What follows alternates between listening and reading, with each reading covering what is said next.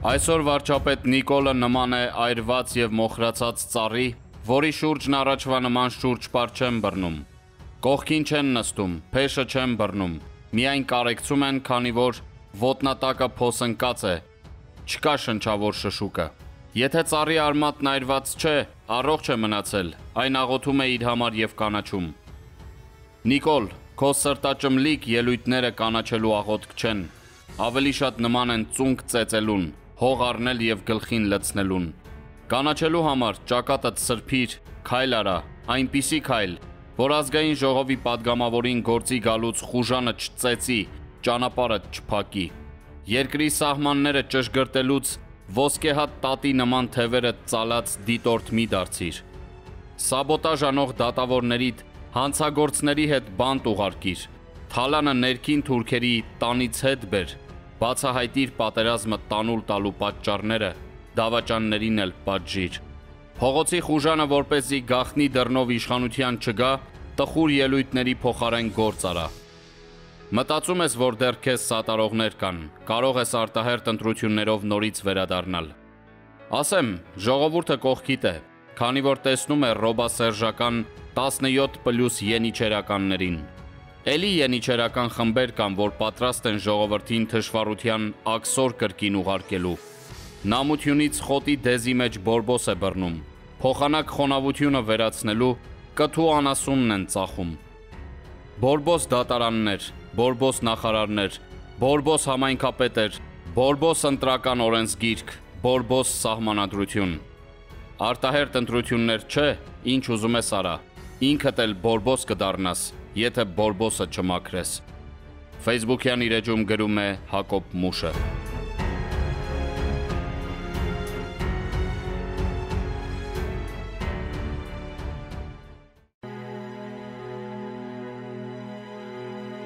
Այս օրերին երկրում առկա է առաջին հայացքից ծանոթ, իսկ իրականում տարօրինակ պատկեր։ Ժողովրդի մի մասը համառ պայքար է մղում հայրենիք և պետականություն ունենալու համար, երկրորդ մասը ընդհանուր առմամբ համաձայն լինելով առաջինների հետ, բայց եւ այնպես հետույքը չի կտրում փափուկ բազկաթոռներից եւ բազմոցներից, գերադասելով իրադարձություններին հետևել համակարգիչների եւ հեռուստացույցների էկրաններից, այլ կերպ առաջնորդվելով ուրիշի ձեռքով կրակից շագանակներ հանելու հայտնի սկզբունքով։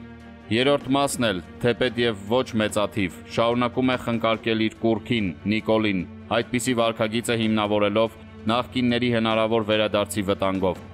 Արդյունքում ունենք Կռիլովյան, Կարապի, Գայլաձկան եւ Խեցգետնի ծանոթ պատկերը։ Նյարդերի այս պայքարում որ կողմն ավելի համառ եւ տոկուն կգտնվի, իսկապես ամոթալի, ավելին նողկալի պատկեր, որովհետեւ ստացվում է, որ առաջինները գործնականում պայքարողները պատրաստ են վտանգելու իրենց եւ իրենց ընտանիքները, որպեսզի հայրենազուրկ չդառնան նաեւ գիտակցաբար կամ անգիտությամբ նիկոլիզմի սայլին լցվածները։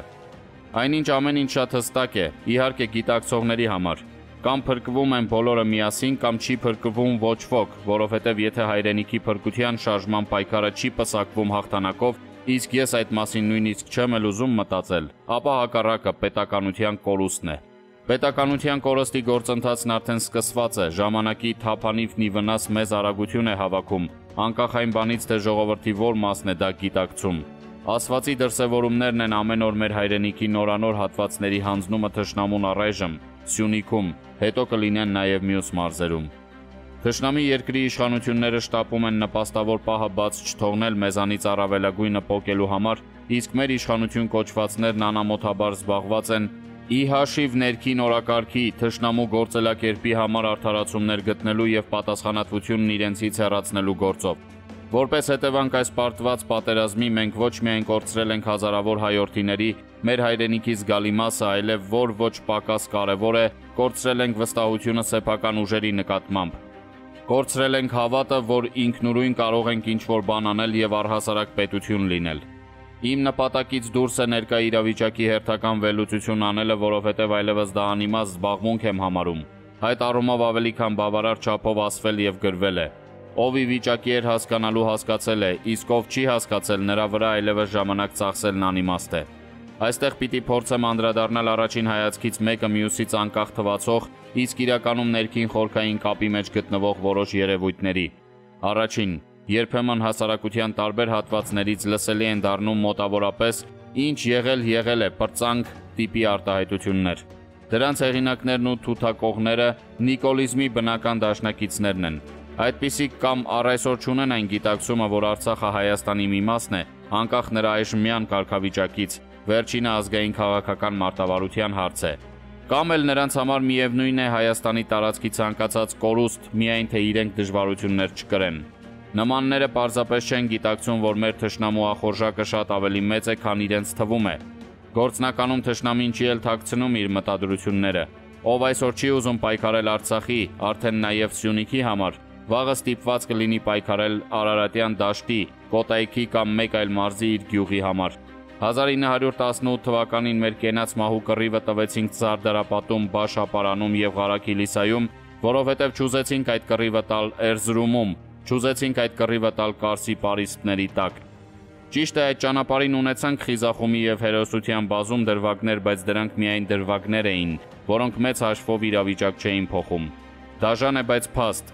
Կարող էին չլինել նույնիսկ նշածս հերոսամարտերը կամ լինելու դեպքում դրանք չպսակվեին հաղթական ելքով, եթե վրացիները 1918 թվականի մայիսին չփակեին հայ-վրացական սահմանը։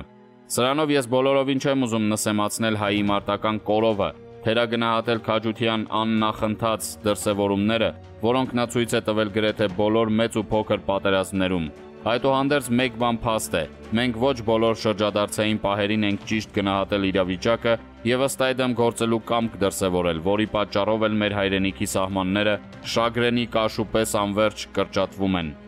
Այսօր այդ պահերից մեկն է։ Իհարկե գաղտնիք չէ, որ անկախ պետականությունը ժողովրդի մի որոշ մասի համար արժեք չէ, նրանք պատրաստ են ցանկացած պահի լքել հայրենիքը և դրա համար միշտ ունեն հիմնավորում։ Այդպիսիները իրականում հոգով անհայրենիքներն են։ Ինձ համար և ինձ նման մտածողների համար, սակայն, հայրենիքը լքելու միայն մեկ արդարացում կարող է լինել, եթե վտանգված է քո և քո ընտանիքի ֆիզիկական անվտանգությունը։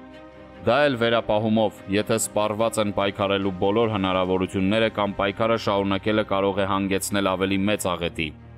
Այսինքն, այնպիսի պայմաններ, որպիսիք Հայաստանում առաջացան 1920 թվականի դեկտեմբերից հետո, երբ մեկնարկեցին բոլշևիկյան զանգվածային ձերբակալություններն ու սպանությունները։ Անհայրենիք տեսակն ամենավտանգավորն է, ավելի վտանգավոր, քան գաղափարական հակառակորդդ և թշնամիդ, որովհետև նա առերևույթ քեզ հետ լինելով ցանկացած պահի կարող է լքել մարտադաշտը, թիկունքդ թողնելով դատարկ։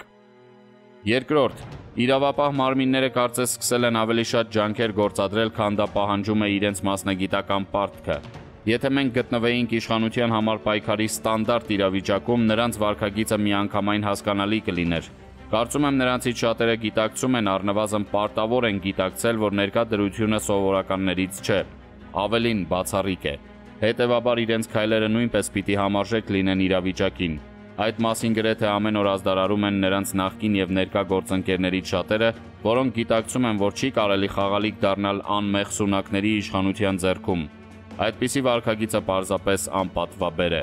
Պաշտպանել հայրենիքի կորստի պատճառ դարձած իշխանությանը նշանակում է մեղսակցել հայրենադավության շարունակվող գործընթացին։ Երրորդ, մոտ 2 շաբաթ առաջ ես հորդորով դիմեցի ազգային ժողովի իմ քայլը խմբակցության պատգամավորներին, թերևս չհիմնավորված լավատեսությամբ կարծելով, որ նրանց շարքերում այնուամենայնիվ կգտնվեն բարձր արժեքներով առաջնորդվող մարդիկ։ Սակայն ցավով պիտի նշեմ, որ իմ քայլականների շրջահայացության մասին պատկերացումներս չափազանցված էին։ Նրանց համար գերադասելի են մնում նվեր ստացած մանդատը, պարգևավճարները և թիմի պատրանքը։ Ըստ էության այդ խմբակցության 80-ից ավելի պատգամավորներից անհրաժեշտ հասունություն, մեծ բանաստեղծի խոսքերով իրենից ավելի հասուն լինելու ունակություն դրսևորեցին մի քանիսը միայն, այն էլ նոյեմբերի 10-ին հաջորդող առաջին օրերին։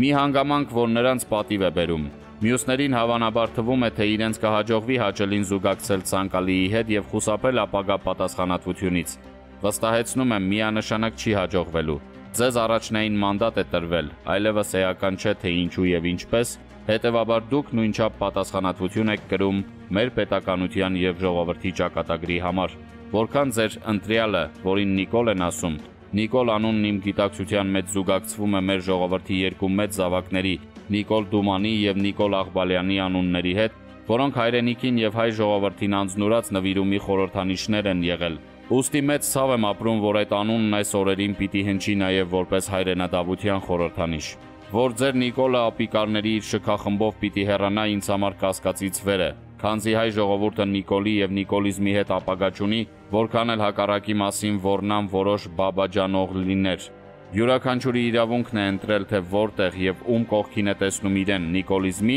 որն այլևս հայրենադավության խորհրդանիշ է, թե հայրենիքի փրկության շարժման, որի ուսերին բնականորեն ծանրացել է պետականությունը, փրկելու առաքելությունը, որովհետև այդ շարժումը գլխավորում են մեր երկրորդ անկախ պետականության կերտման, ակունքներից եկող եւ նրա կայացման գործում մեծ ներդրում ունեցող ազգային գործիչները եւ ուժերը, իսկ նիկոլիզմի եւ հայրենիքի փրկության շարժման միջև այլևս անխուսափելի սահմանաբաժանն է։